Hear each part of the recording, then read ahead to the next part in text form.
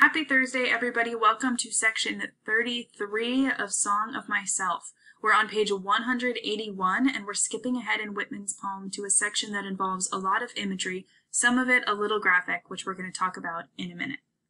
Before you watch this video, you should have already read the poem, so if you haven't done that yet, pause this video and read the poem first. Here we go. So, Whitman starts off this section with the line, "I understand the large hearts of heroes." Much like the child's question in section 6, the first line of this section informs how we read this poem. We're going to be hearing about heroes and the large hearts that drive them and the actions that come from their hearts. In the first chunk of this poem, we see repetition, just like we did in section 6, but for a different reason. Whitman repeats the word how at the beginning of 6 lines. This technique is called anaphora. In this part of the poem, Whitman is writing about our first hero, a skipper. Whitman writes about his actions, how the skipper saw the crowded and rudderless wreck of the steamship, how he knuckled tight and gave not back an inch, how he followed with them and tacked with them 3 days, how he saved the drifting company at last.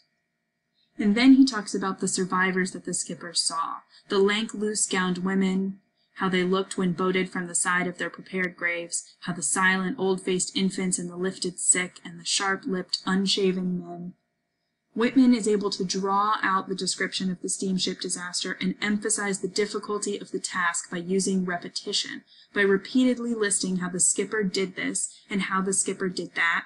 Whitman is only able to do this because of the free verse form. Because he doesn't have to worry about rhyme or rhythm, he gets to really paint a picture for us here. Whitman also uses a lot of words and phrases here that create a mood or atmosphere of tension and suspense, especially in lines 3 through 10. Question 1 on the next page asks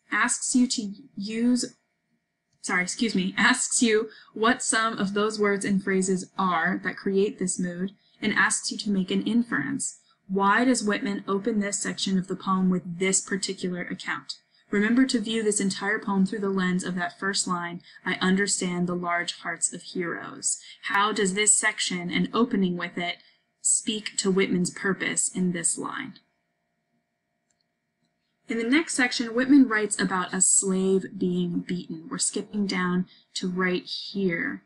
I am the hounded slave. So the reason that I had you read the PBS article about Whitman's relationship with race and slavery is because of this section. Whitman's attitude toward slavery was complex and inconsistent. He hated slavery, but he also wasn't an abolitionist, nor did he treat black people in his writing and in his life with any sort of equality.